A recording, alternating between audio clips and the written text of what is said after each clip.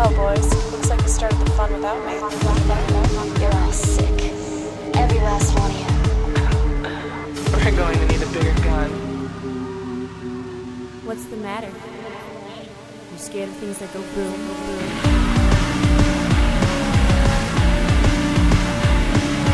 Give me one goddamn reason why I shouldn't blow your goddamn brains all over that goddamn wall. Every day is Cult Film Day on Double Feature. Really is. But today is the Culty Cult Film Day.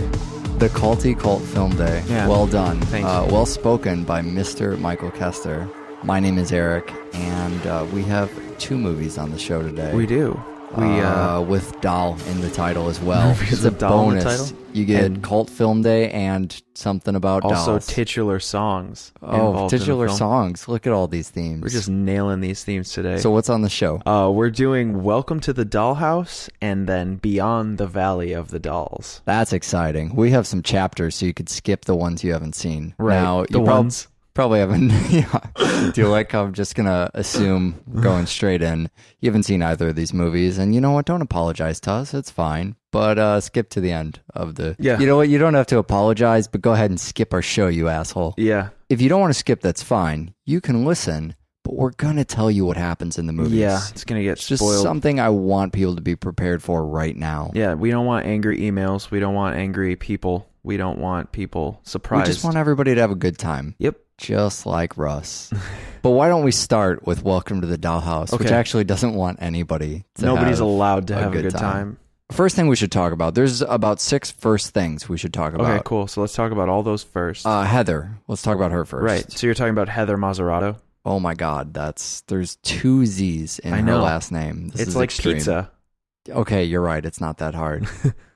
Seen her on the show before? She stole our hearts as Lorna, naked and upside down in Hostel Part 2. What's the Sin City line? She grew up, she filled out. She's in 7th grade here. Yeah, that's awkward. Just as awkward, actually, Yeah, it's true. I guess. Although she does get a lot naked when she gets older, Yeah, as that's we always seem also to very find true. in Double Feature. This With is kind of age comes nudity. it's too early to start busting out the Stan Lee. You have to wait till the end monologue of Beyond the Valley of the Dolls. This is reminding me of that creepy Christina Ricci territory we were in. With the You remember Addams that? Family and the... Yeah, except in Addams Family, she was kind of a hip little kid. and Right. I remember having a crush on her when I was young. Sure. But in Welcome to the Dollhouse, it's just super awkward. Really the weird, yeah. entire fucking time. Before we get to the awkwardness, what the fuck's going on with the cover of this film? Where she's clearly 25 years old and really hot. What the hell is going on? Don't there? have an answer for you. I think it's probably just supposed to add to the discomfort. Yeah, the it really director does. likes to make people uncomfortable, and we are no strangers to discomfort on So Double it's Feature. it's a bright red cover. It's got the cutout kidnap note letters. And she looks a lot older, but Yeah. she's not No. really. If you actually look at the picture, I think she's still in 7th And she's grade. in Playboy Playmate pose. It's Yeah, really she is. strange. Yeah, super, super awkward. Such a good photo for the cover of this, Yeah. though. She's got her hair kind of teased out, so she looks older. Everything about her looks older, but the face, which I guess is still true today. So I don't really know what to say about Still that. accurate. Now, this is the first movie we've actually done on the show by Todd Solondz. Okay. Who is known for a lot of things.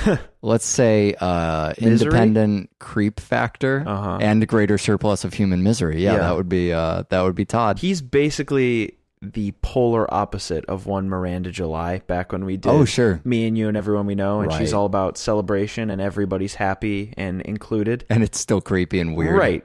Yeah, He- that's Todd, but make it everybody feel terrible. Yep. Love you, Todd. Well, so this is part of, it was just a couple tiny episodes ago. We were talking about dark comedies when we talked Yep. about Reanimator. Okay. Can't stop talking about Reanimator. You 'cause should it's never stop that talking about Reanimator. fucking good. If you didn't see Reanimator and you skipped that show, first of all, thanks for skipping it. Secondly, you didn't skip it. You spoiled yourself. But go ahead and watch Reanimator. It's great. People are skipping this, though, so they're not even, No one they're not has even any idea hearing what that. we're talking about. But in Reanimator, we had mentioned a specific breed of dark comedy. Yeah. That dark comedy encapsulated a lot of different sort of subgenres. Yeah. There was a lot of different methods kind of used in that. Mhm. And I don't think we could do better than Welcome to the Dollhouse to contrast against Reanimator. Yeah, it's pretty true. Welcome to the Dollhouse. It's funny, but every time you laugh, you feel awful for laughing. Sure. And you're only laughing at horrible things. Yeah, Nothing right. funny happens. You're just, it's almost a defense mechanism. Yeah. It's just something happens and it's so awful that you just have to laugh. It's just this miserable situation. Well, and it's hard too. I wanted to watch these somewhat close together so we could kind of look at the two different types of comedy. I always look at comedy like a puzzle, right? So if you have a punchline, you construct the joke backwards. Or I guess you could do that vice versa, but that seems to be what's easier to me. A lot of people find our show to be hilarious. I think it's probably unintentionally hilarious. But I don't think of myself as a naturally funny person, so I have a hard time explaining comedy. Because I feel like if you get comedy, you almost become funny just by getting it. It's true. If you can construct a joke because you know the puzzle. It's just like cooking. Is it just like cooking? If you know cooking? what's in something, it's a hell of a lot easier to make it. Yeah, you get the ingredients and then you can formulate humor. You can at least make what might be evaluated as a joke. You won't be a great comedian, but you can formulate a joke. Something that someone at the very least will stare at you, cock their head and go, was that a joke? Right, although in a comedy like this, maybe it's just the staring and the cocking of the head. Staring and cocking, check. All right, but inevitably what I'm trying to get back to is dark comedies. This is the dry, awkward, painful type of dark comedy. I think it really gets to you're not laughing out loud. That's the first key difference I noticed between something like Reanimator and this. Right. In Reanimator, we talked about you might go through and not realize there's jokes. And that's not terribly the case in Reanimator, but it's the case in some dark comedies. I think Welcome to the Dollhouse is a perfect example of you could really watch this entire movie and not get that there's any comedy to it. I feel like people who watch this, and if any of our listeners watched this and just thought it was horrible and felt bad and didn't find it funny, be glad we didn't do Happiness. Yeah, is that what you want to say about that? Was Happiness supposed to be funny? Yeah, it's hilarious. Okay. Happiness is another film by this director, a film we joke about all the time. It will also make you feel miserable. Go on. If you watched this and you didn't think it was funny, I feel like you missed the point. The film, it's not laugh out loud funny. It's not fucking feel good funny. No. But it is supposed to be funny. You're supposed to laugh at the misery. Yeah. It's still supposed to suck. Yeah. You're supposed to feel like garbage going through this film. But I think a large part of what the film is doing is trying to get you to laugh at how much garbage you're wading through. Yeah, for sure. You may get a little relief through that, and I think that's the best you could hope to accomplish is going, man, don't these people have it bad. Right. Or just like you said earlier, laughing through sheerly how terrible the situations are.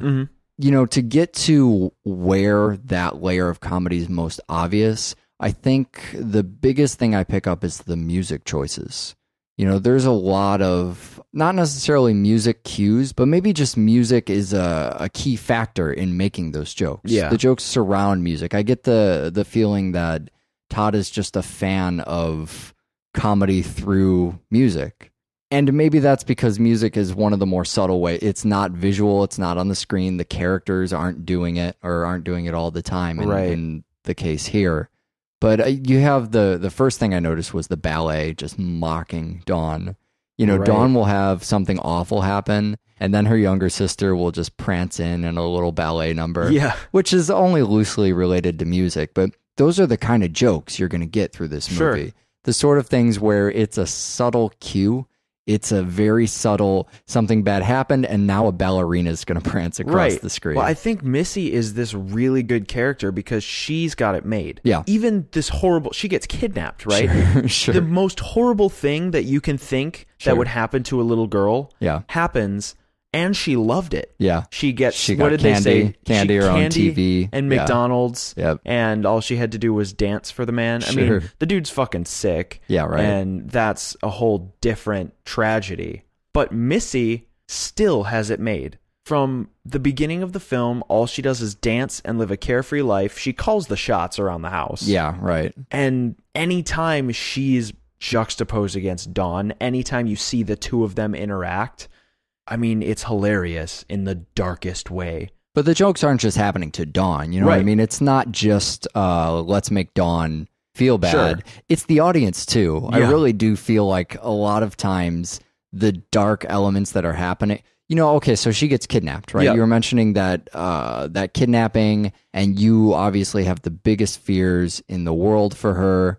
But there's another musical moment. It seems a lot of times like when you're not getting ballet or the occasional opera music in here, the only other option in the world is metal. That's Yeah. the only other thing the movie can do for you. That's your only other potential relief from it. But there's that scene where her mom gets the phone call and says, they found the tutu. And that's just the best fucking they found the tutu, cries hysterically, and then just smash cut to rock music. You know what I mean? Just fucking no comfort at all Yeah. to you.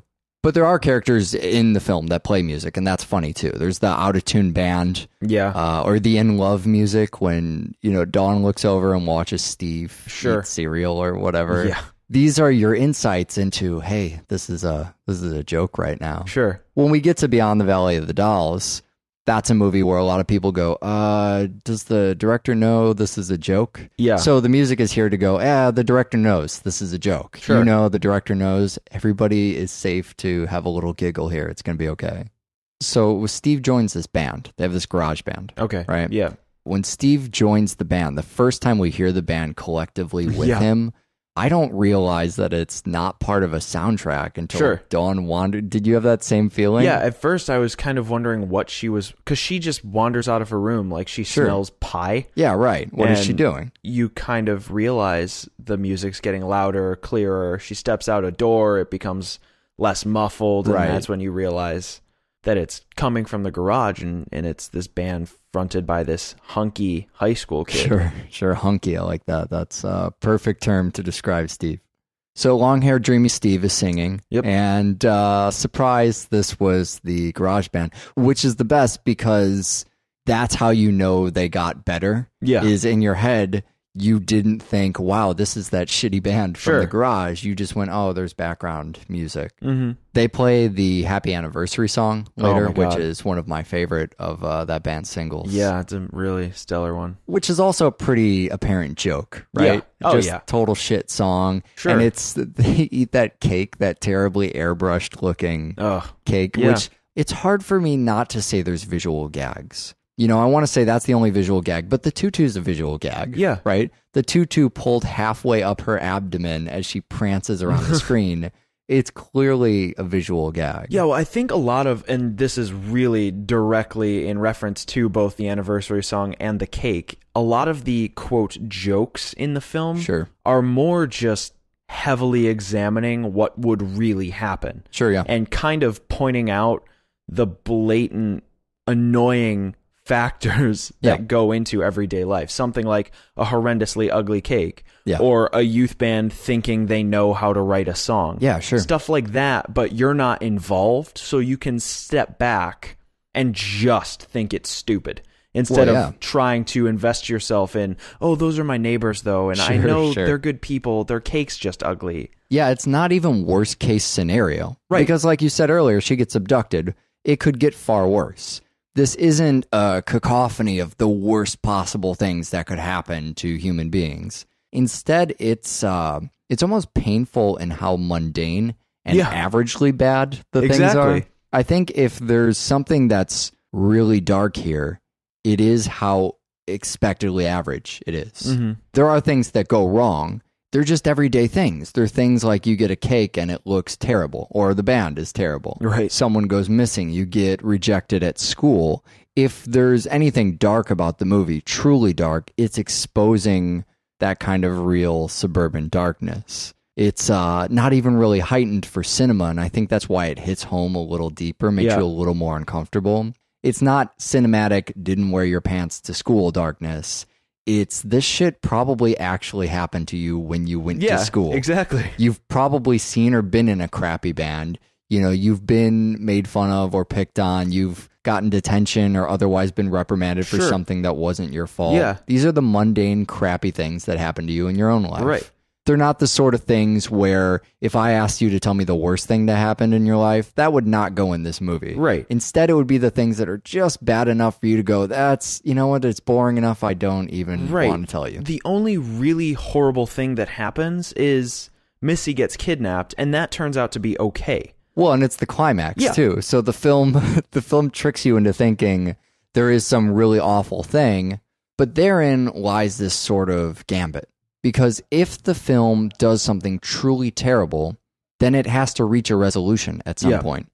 We're going to get a payoff if it's really that bad. She's going to come back and the day will be saved and everyone will be happy. Or it'll be catastrophic in how bad it is. Right. It will be, she's found raped and dead. And even that is kind of a cinematic payoff. That's the type of thing where we feel like ultimately this came to a point. Mm-hmm. What's more uncomfortable is if it turns out she's okay, she was just gone for a couple days, it was a huge inconvenience to everybody, and then Dawn is mocked as a result. You know what I mean? Yeah. It's the least possible satisfying outcome for our main character at all.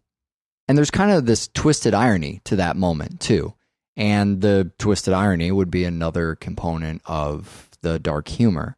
This is just one example, but I mean, Dawn has a fantasy about being the hero of this situation. She goes out to do something heroic and she puts up all these flyers and she goes out to the city and she's thinking, she has this dream that she finds her sister and everybody loves her. Right. Her parents love her and her 10 boyfriends love her and her class loves her, right? Her class celebrates her and cheers her name. Mm-hmm. And then reality kicks in. And this is what I'm talking about, it being great that her sister's back, but as a result, she has to give a speech, and it's literally the opposite of what she thought would happen. Yeah. Her sister comes back, and she is mocked in unison. Just that the class might have cheered her in unison. Instead, they all decide her speech is boring, and nobody cares, and they make fun of her name. Publicly humiliated. Worst thing that could happen to the character, blasé thing to happen in the film. There's also this weird kind of little irony in some of the jokes where they make it very quick and throwaway so as not to alert you to the fact there may be humor. Right. But like when you find out it's Joseph Caston, right? And he's Santa. Sure. Just one little thing. No one in the town suspected it. He was Santa. Everybody goes, oh, that makes sense in a weird way. And the film's already moved on. It's already well beyond that. So I want to talk about another one of Todd's fascinations. He has some seriously fucking Joe Dante levels of suburban exploration in him. Yeah. These... we did Gremlins, we did Small Soldiers. Suburbs films. Yeah, right? absolutely. Films he set did in a the film suburbs. called The Burbs. Are you familiar with this? Oh, I am. Yeah, I am. starring Tom Hanks. Well, yeah, and he's in good company. I mean, John Waters is another director that has that suburban fixation. David Lynch, both double feature directors. Kevin Smith kind of has a Jersey suburban thing, or at least looking at, stuff like being at the mall or working at a convenience store. Not much for city life. Not a big Hollywood epic. Instead, local fucking bum work. Yeah. And, that's just a few of the directors we've looked at on the show. There's other directors, too, with this suburban fixation who treat it as the ideal backdrop, sometimes even the plot of their film. There's something very bizarre about the suburbs. We talked, I think it was on the Deliverance episode, about city dangerous versus suburb dangerous, right? Yeah. There we were talking a lot about the really backwoods kind of danger. But I think mostly to outsiders or to previous inhabitants, if you're unfamiliar with the suburbs, it's a really bizarre and kind of uncomfortable thing. Everything looks the same and... There's things you accept as just okay in the suburbs. Right. There's a lifestyle that does not exist in other places. And that often seems to be where the fixation lies with these directors. But you almost always see that as being dark. There's never a suburban focus that isn't either not actually the focus, but just the setting of the film. Or maybe again in that Kevin Smith exception, where it isn't about how dark the suburbs are. Or at least how twisted. Yeah, it's about being twisted. It's the, when we talked about Blue Velvet, that was the seedy underbelly of the suburbs. Well, and then there's also something like Edward Scissorhands. Yeah, definitely. Where the suburbs are still painted to be this wonderful place. Sure. But as soon as some foreign body invades, it just gets fucked. and Yeah. everybody kind of comes out of their perfect shell, and it Sure. becomes a twisted, fucked up society. Well, and when we talked about Edward Scissorhands, that was another thing where we were doing kind of a fish out of water Yeah. show there. But Edward didn't really seem like the most foreign element. No, not at all. You know, as us watching the film, a lot of it was Edward's fucked up, but aren't all these people from the suburbs pretty fucked up too? The way they exploited him showed their hand as being a far more fucked up brood. Yeah, right. Well, and then you mentioned The Burbs, right? Yeah. The Joe Dante Yeah. movie. It's literally about something dark happening in the suburbs. Yeah. That's the fucking plot synopsis. Yep. Tom Hanks is in the suburbs, and then something dark is Yeah. going on. What is it he has to investigate with his neighbors? I mean, you couldn't get more direct than that. This is where Todd really stands out as a director playing with this theme, because his version of the suburbs isn't so shady. Yeah. It's, again, the realism. The fact that this is the suburbs you could actually take the train out to, or, excuse me, the metro. Mm-hmm. This is the suburbs that you and I really grew up Yeah. in. It's so real, and these things are so day in and day out that we don't have to have a mad scientist in the basement Sure. or a crime syndicate or something supernatural about Right. the suburbs. This is just, hey, suburbs, let's take a second to talk about how really fucked up they are. Another element, and I think this gets into a lot of Salon's work, is sex. Yeah. And that's every time we've said awkward on the show, I feel like we're talking about the sexual relationships. Yes, it's true. Where do you even start on that stuff? It's a weird place because it's sex at a premature level. It's before the gravity of something like rape has actually set in. Sure. You know, sex isn't sex yet. It's just another activity like drawing Right, or playing right. tag. Yeah, and you know, that's of particular interest for Double Feature. We did Teeth, and I remember talking a lot on Teeth about kids being sexually active a lot younger than Right. is considered okay, considered Sure. a norm. That's a long-standing idea on our show. We see in all of these different movies geared for different ages or starring people of different ages. Occasionally we'll come across a film that really treats sex like something you discover in middle school or in Sure. the beginning of high school, which is when your body becomes sexually active, Right. a natural time. Our writer-director here is not taking advantage of that particular thing. Mm-hmm. Instead, he's saying, yeah, all right, you're sexually active when you're younger. That makes sense. That's just what happens in my film. But what you're not prepared for is these heavier concepts. Sure. While you are sexually active, and that is true, and closeting kids from sex and pretending they're not sexual till they're 18 is ridiculous, Right. you don't know what you're doing when you're younger. Right. You have no idea. Half of the things I reference on a regular basis on this show, I did not know what they were when I was 12. Probably Right. anything I Sure. reference on this show. And I think that's another dark part of sexuality when you're younger, too, is because we treat it like a taboo and nobody talks about it, you don't know what any of this fucking stuff Sure. is. And that's the dangerous part. Yeah, and it can be it can be a scary thing, not for the kids, but to think about a kid who's just never heard of rape, right? Yeah, right. Just decides I'm going to rape someone, Sure. not because they feel evil or because they have a strong sexual urge, Right. but because they know what rape is and none of the baggage. Yeah, they have no background Yeah. for it because people have not talked about it. You know, the way they treat rape in this movie, I mean, specifically Dawn and her classmate talking. Her classmate threatens to rape her, but also kind of offers Sure. to rape her.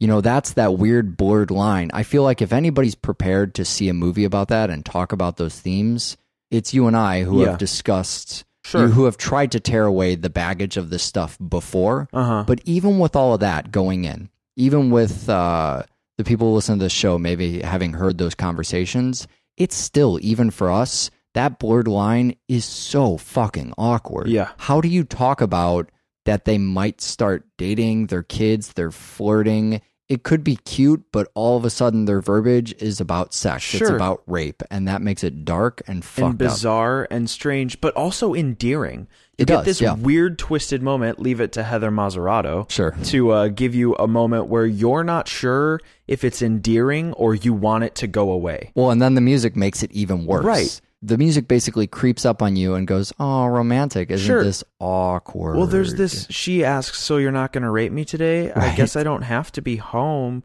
Yeah, She's right, basically saying, rape me, please. She's a little disappointed by it. And he says, I'm not raping you today. And the music's like, aw, Yeah. they want to rape each other. I feel like this is a film for people who have seen so many goddamn films that they feel like they know what to expect or they're comfortable with, different themes or ideas. This is definitely a film that challenges you, that attempts to alienate you, and that tries to push you in places. Really, it tries to find places that no human being is comfortable with without just going for the most offensive, fucking bizarre. Right. Because that would be more comfortable. Yeah. That's Lars von Trier at this point, well, right? all you have to do when it gets really fucked up is you just go, oh, they're trying to fuck with me. Is that how you get yourself through this film and you're okay? Not with this film, but films that are intentionally trying to make you feel uncomfortable. Sure. You just brace yourself for the most fucked up thing, and it doesn't faze you. Well, and that's where you get something like Martyrs, where it really has to be far more fucked up than you're ever prepared for. If we're going to play that game, it has to really step up. Yeah. Instead, this film goes, you might try and prepare for that, but we're going to pull it back a little bit and put you right on the cusp of things you ever thought you could be comfortable with. So this being a new director for our show, somebody we've never talked about really quick, we tied a lot of the things we talked about back to him.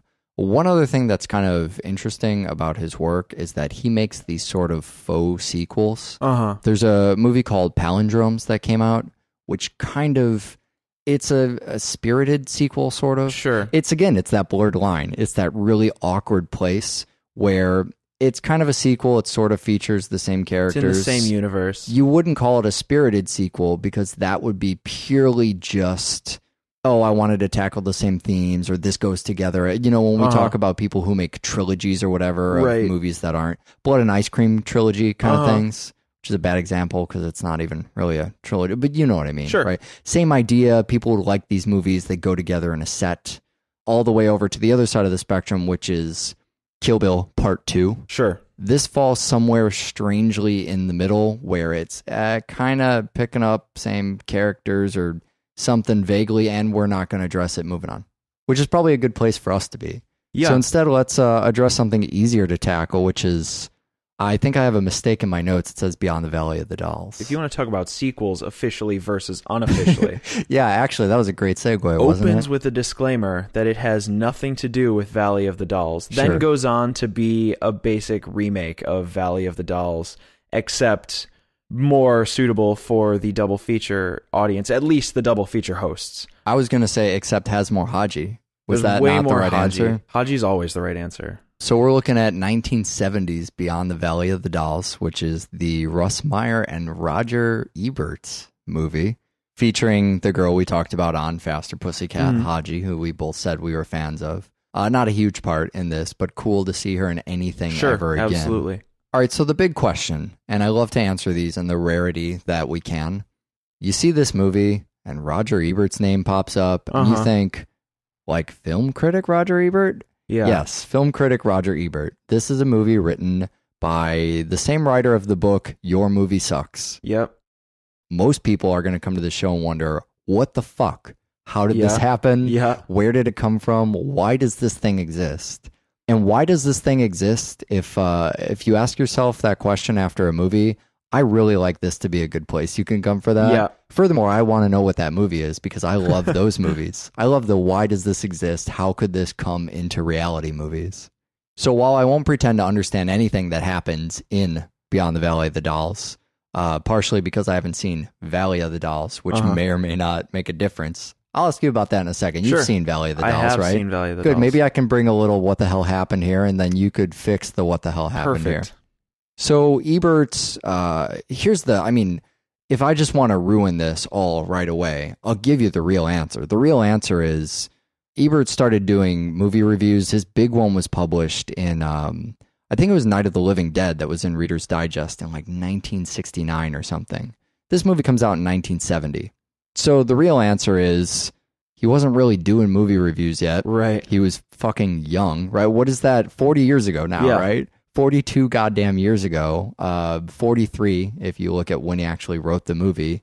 That was a long time ago. That's not the Roger Ebert we know today. No. It's not the Roger Ebert you have either scoffed at or adored or been... This is Roger Ebert long before his thumb was anywhere.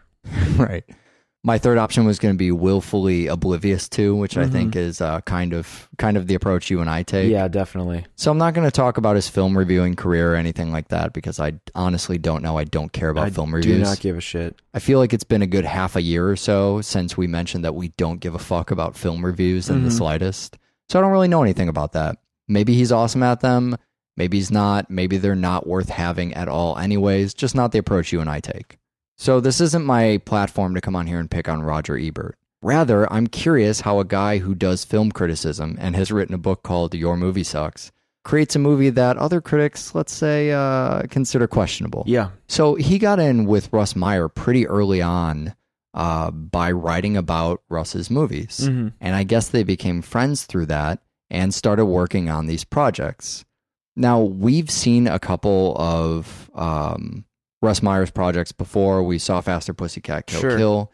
We did Up on the show in a really obnoxious spot that I loved and look back fondly on.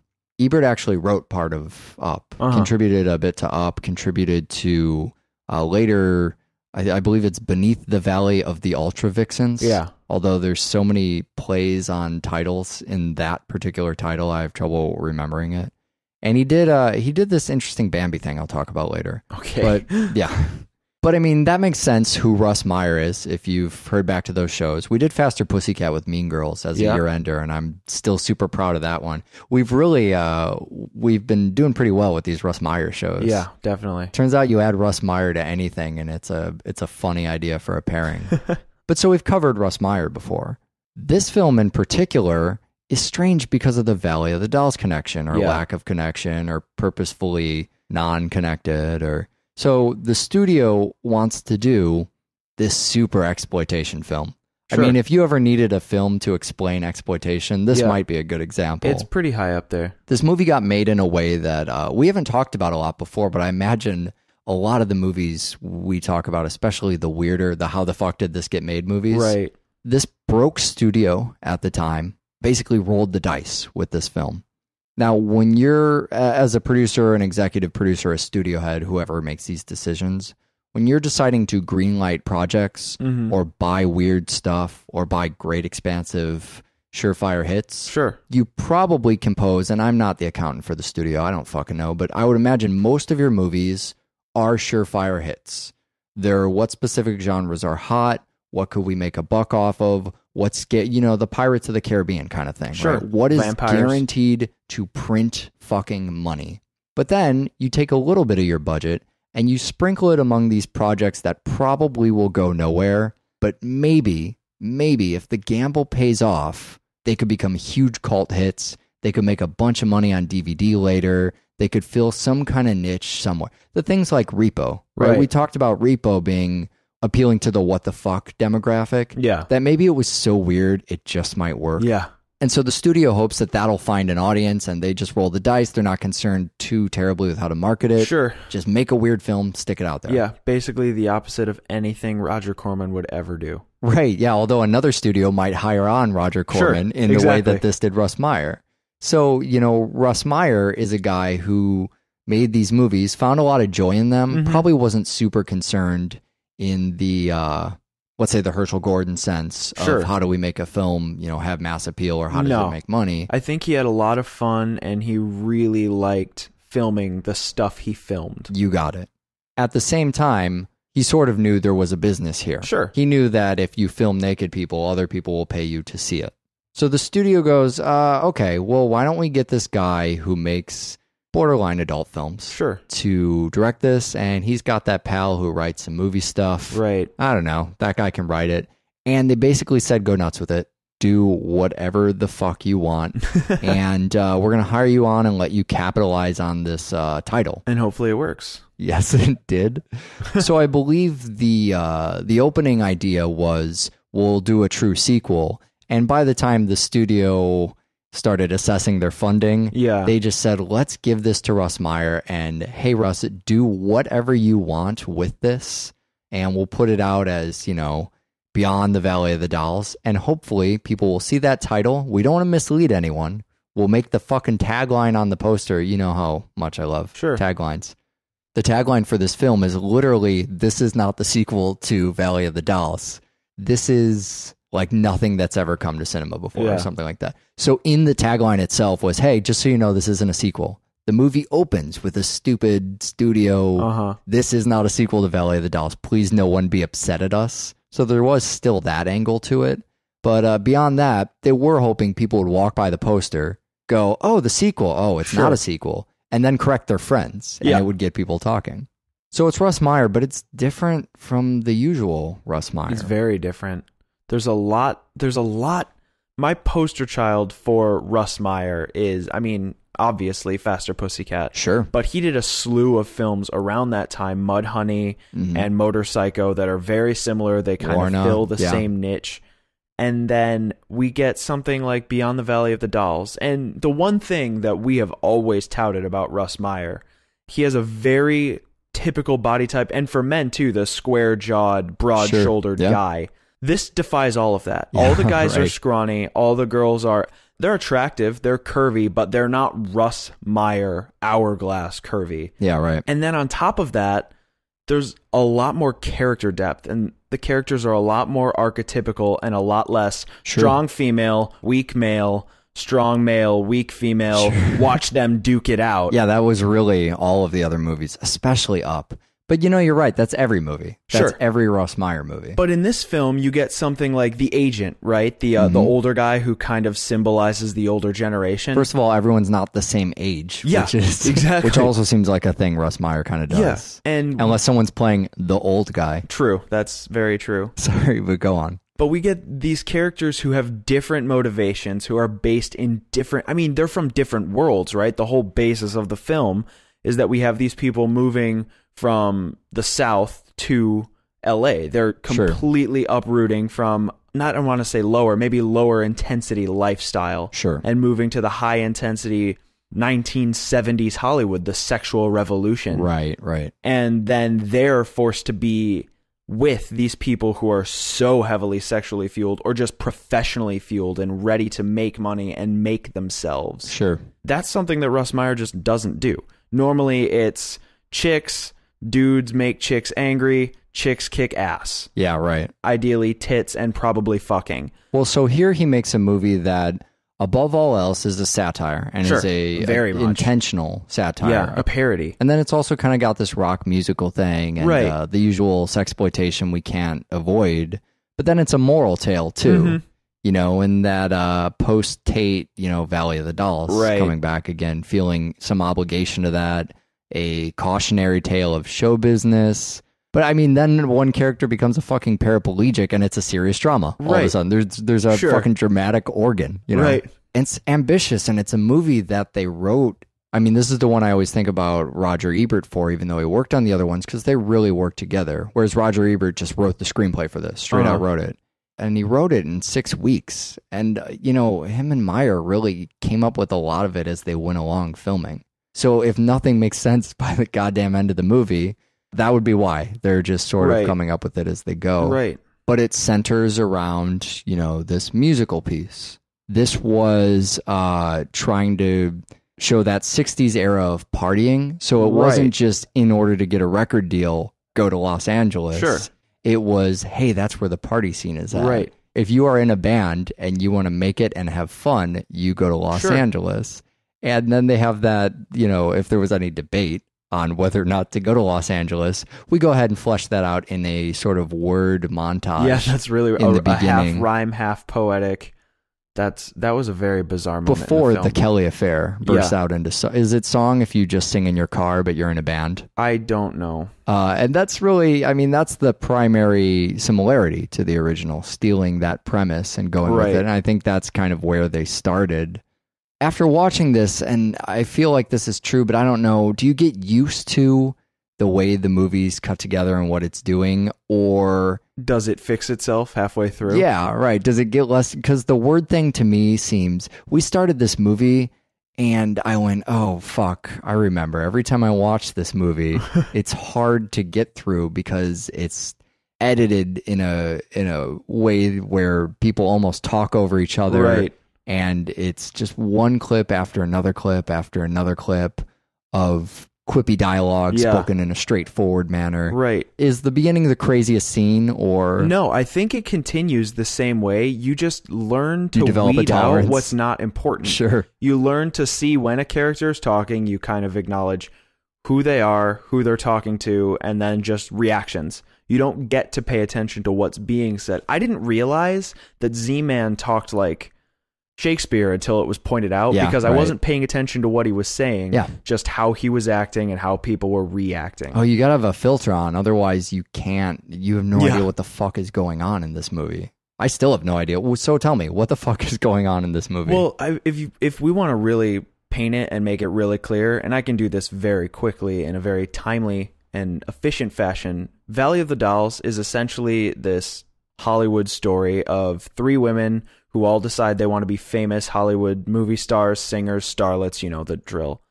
So they go out, and it's a cautionary tale of what can happen, and it was made by the adult generation. It was made by big Hollywood at the time. It's really a very successful movie, too, for how terrible it supposedly was. Yeah, it was awful. And this film it's similar. It's a cautionary tale, but it ends in a different light. It ends where, although all these horrible things happen, eventually they acclimate to the more intense lifestyle that the music scene has given them. Bad stuff happens, good stuff happens in return. It ends with a 3-person wedding. I mean, what the fuck? Right. This is a movie that is about learning your boundaries. It's about taking control of being in a high velocity situation. Sure. It's about knowing who's not on your side and when to trust who. And making good decisions, I suppose. It's about morality, but it's not about forcing morality. Sure. It's about how the younger generation was leading the sexual revolution, and just because they were fucking around and doing drugs, that's not what ruined lives. It was the individual psychotic people who couldn't control and couldn't really adjust to the environment of the party scene that ended up ruining lives. I'm talking particularly about Z-Man, who ends up being Superwoman. Sure. He couldn't handle it. He's the reason that horrible things happen to people. These people would have been just fine. Yeah. They could have handled it. Yeah. But he was an exception to the rule, as opposed to what the other film would have you believe is Hollywood corrupts. It all comes down to the fact that this one person, who is basically Lisa from Girl Interrupted. Angelina Jolie's character. Right. A total sociopath who gets all these people in her pocket by doing them all these favors and showing them, whining and dining them, showing them the life of the party scene. Sure. And then they owe him, and he just takes advantage, and he fucks with them and watches them make bad decisions and leads them down the wrong road. And once he loses control, just like in Girl Interrupted, he loses control of himself. Yeah. And he starts making horrendous choices that end up weighing on everybody else. That's sort of chaos for the sheer purpose of excitement, for entertainment value. Stir things up just to see what happens. You know, when we mention cautionary tale, I almost don't like the phrase because it's never actual cautionary tale. It's more shock value. Don't do this. Something awful will happen. Yeah. And it sounds like this movie may be asking you to exercise actual caution. Sure. Whereas something like Valley of the Dolls was literally, don't go out and it's reefer madness. I was just going to say Hollywood. reefer madness. Or kind of reminds fiends. me as you describe it. I keep thinking of Showgirls a little bit. Yeah. Now, when you talk about those archetypes and that being new to Meyer, I think that was one of the things specifically written in too. You know, there's a lot about as a commentary of Valley of the Dolls, but also of the plot structure of these kind of movies, these sort of road trip, what did we learn today? Sure. You know, cautionary tale movies, and those characters and who those characters become. It's an early glance at Ebert saying, you know what, I watch a lot of movies. I've seen the same 6 fucking Hollywood characters. But then going out of his way at the end of the movie to literally do that ending narrative part, to say, all right, I want to make sure this is actually a cautionary tale and no one reads into this as just being the same thing as Valley of the Dolls or as any of these other films. I want to spell out what these people did wrong so there's no confusion. Right. You know, as you watch it, you're going, wow, this is really heavy. They're really telling you what's going on here. But that's his point, is he doesn't want people to walk away and think, were they serious? Did they know what they were doing? And people still thought that. Right. It's hard to watch this movie and not think that. But you get that ending bit, so they make sure if they're going to do any moralizing or any, here's what these characters should have watched out for, that they're figuratively force feeding it to you, right, to make sure that everybody's on the same page. Yeah. Also, it's the editor from I Love Lucy. I mean, it's deliberate, people. It has to be deliberate. Yeah. I'm just saying, he knows how to edit a thing together. I right? guess, yeah, he did have a job for a long time. I mean, people watched I Love Lucy. It was watchable as opposed to line of dialogue, no time to breathe, next line of dialogue, no time to breathe, next line of dialogue. I'm exhausted as I watch the opening scenes of this. I know what you mean. I was literally gasping for air. It's difficult because you blink and panic. Yeah, I was panicking. I was hyperventilating something. as I'm watching this. Yeah. All right, I promised I would mention that one other Roger Ebert thing. Now, just like as you view Faster Pussycat as prototypical Meyer, maybe not even so much as being the best example, but the most well-known example and the easiest to talk about, and where those things might not be the most obvious, but the most widespread. Mm-hmm. That's the same for me with Roger Ebert and Russ Meyer, where he's worked with Russ Meyer before, but I feel like this is the most definitive example. He was the sole writer credited on the screenplay. This is the movie everybody knows as that weird movie Roger Ebert did with Russ Meyer. But he also worked on this thing called Who Killed Bambi, which was a Sex Pistols movie. Oh, yeah. I heard about that. I co-wrote it with the Sex Pistols manager. Mm-hmm. And in being kind of the opposite of what Fox did with this movie, you know, Meyer was going to direct this, didn't really have a hand in writing. I'm sure as things started filming, he would, you know, make things up and what have you. But Fox read the Bambi script, and they said, we can't possibly allow you to film this. This is absurd. The only thing I know about it, I haven't read it myself yet, but there's an opening scene where they kill a deer or something. Yeah. Fox just read this thing and said, we're not turning this into a movie. Well, and they were originally hoping to make it kind of a movie starring the Sex Pistols, and then they all fucking died. Yeah, well, that made it impossible. Too. So realizing that and kind of coming to terms with the fact this would never get made and was not profitable, or maybe just jumping on that crazy internet revolution, Ebert, a couple years back, actually published the script online. Mm-hmm. So you can read that for free on his website. So we'll link off to that. But if you're just dying after Beyond the Valley of the Dolls to get some more weird Roger Ebert script, that would be the spot to go. That's the only spot to go. To get to that spot, however, I would first recommend going to a1doublefeatureshow.com. Yeah, if you go there right now, you might be able to click the episode right at the top of the page and get on there hassle-free. Otherwise, search for Dollhouse or something. If it's Don't not search there, for Dollhouse, because it'll just be me talking about Joss Whedon 1,000 times. If it's not there, you can email us, doublefeatureshow@gmail.com. Oh, man, it's like you were prepared to give our email address right there. I know how this shit goes. Aside from a glorious iTunes page where you can leave a review thing that I neglect to talk about all the time. And an inglorious Facebook. You mean the social network? That's what I meant. We have to discuss the movies next time on the show. We're actually doing Rise of the Planet of the Apes, which is the new Planet of the Apes film, and Attack the Block. So Planet of the Apes we talked about. We did. You are informing me, and I'm taking your word, although I never do this. And I'm so rigid about making sure we go sequentially on these things. Having only seen the first Planet of the Apes, you'd say this is more like a prequel, and that